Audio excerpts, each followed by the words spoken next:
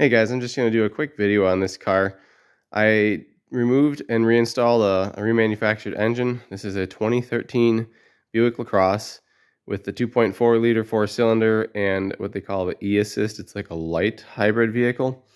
So first hybrid engine change I've ever done. First and most important thing is to come back in here. This little connector position assurance clip, as they call it, a CPA, comes out, just pops out like maybe 1/8 of an inch, and then allows this mechanism to slide to the right. And then there's a little disconnect switch here, which is this guy, that you basically just pull it over and it disconnects the power from the cables. And then I checked these terminals between every one of them to make sure. The book says that there's less than 3 volts. There was no voltage because it was disconnected. I zip tied it open. But yeah, in the back seat here is where you get to that. So you disconnect that, and then just real fast. The intake, I pulled off from over here, pulled off all my coils, pulled the battery, unbolted this cable. The rest of this can stay in. Battery goes out. Tray comes out with the computer on it to get that out of the way. Then these 3 bolts hold this cover on. That attaches the wires, 3-phase wires, to the generator here. And then there's also a couple coolant hoses to the generator, so those got to come out, drain your coolant. That's probably the biggest pain in the butt, is just having coolant everywhere.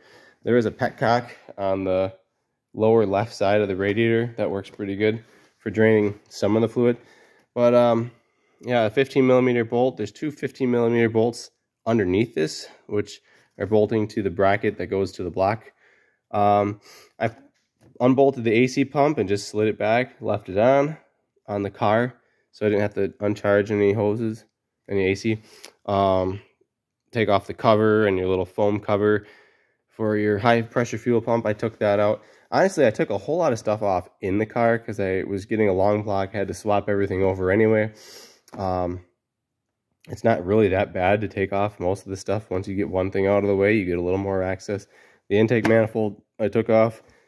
The exhaust manifold I left on, but I unbolted the converter. I'll slide underneath the car and talk about that for a second. I also pulled this engine from the top with a hoist because I really prefer not to disconnect struts and subframe bolts and all that kind of junk and then worry about alignment later. If you pull it out the top, it fits. You have to remove the crankshaft pulley. I'll get to that in a second. There is a special tool to compress this spring for the drive belt tensioner. It's a big old pain in the butt. What I ended up doing was basically lifting the engine, unbolted the motor mount, put a block in between the jack and the oil pan, lifted it up a ways, and then with this mount out of the way, you can get a big pry bar in here and pry on the 19mm boss. The thing just strips off because it's aluminum. If you try to like put a socket on it and turn it, it's not made strong enough. There is a little this little 10mm bolt has a little bracket on it that keeps the tensioner from being able to move up, which is the direction you need for the belt to loosen. And this tensioner assembly, this is the pivot bolt in the middle, right there. And then this back here is a 15mm head. That is another tensioner that gives you a little more slack, so you can get a wrench in there and pull that towards the front of the car from the top side. That loosens that up. And then what I ended up doing was with the pry bar, prying on that big old thing and getting the spring to compress some. It's kind of just, it doesn't seem like it's moving. You kind of just have to hold pressure there for a little bit because I'm pretty sure that's a hydraulic slash spring tensioner. So the hydraulic causes it to move really slow, which is a good thing. It just doesn't look like it's doing anything when you're prying on it. But yeah, so I loosened the pivot bolt up in the middle, and then I pried up on that little guy, got the belt off, and then I unbolted this spring, got that out of the way, because in order to get the tensioner bracket off, I think you had to have that off. Tensioner bracket fits through here. I also, well, behind this tensioner here is where the 2 bolts are for the bottom of the generator. And then underneath, I unplugged, obviously, all my O2 sensors. 3 bolts on the pipe here. I just let this pipe hang down. There's 2 nuts. Well, these are actually all nuts.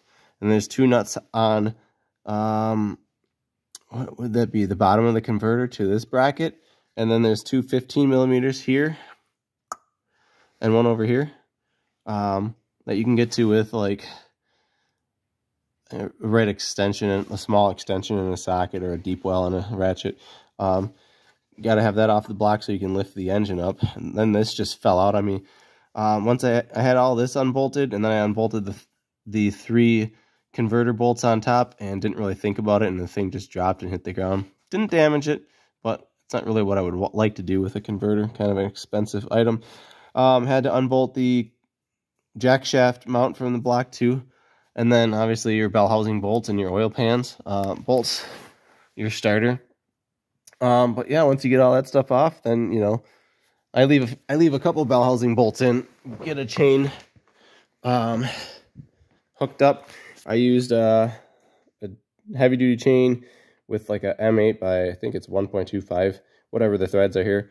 I bolted in here, chain up and around, and over to another bolt hole on this side. That's another M8 by 1.25. So I figured 2 M8 bolts for the weight of this engine was enough. But yeah, so I was able to get her out, put the new one in. This is going back together now. Point of this video is just to say, hey, it can come out the top. And I guess pointing out a few hard, frustrating things. Getting that belt back on, very frustrating.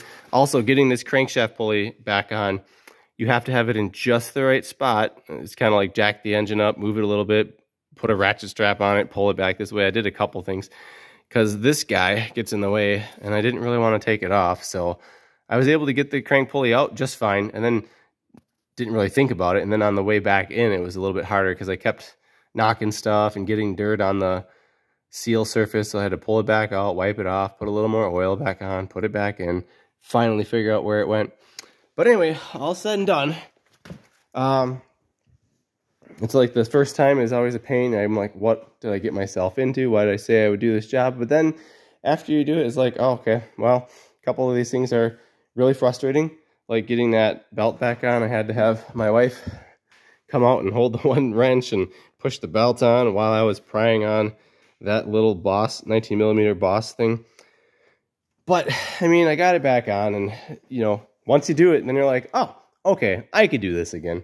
So I'm about to fill antifreeze, put some oil in here, crank it over for a while before starting it just to make sure I'm primed up. And then we'll put power to everything for real and let it go.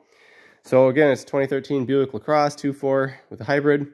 Not a terrible job. You can lift it out with a cherry picker engine hoist and take it out the top and save yourself from having to replace subframe bolts, get alignment, futz with all that stuff down there. Didn't have to break any ball joints, didn't have to take any axles out. I like that.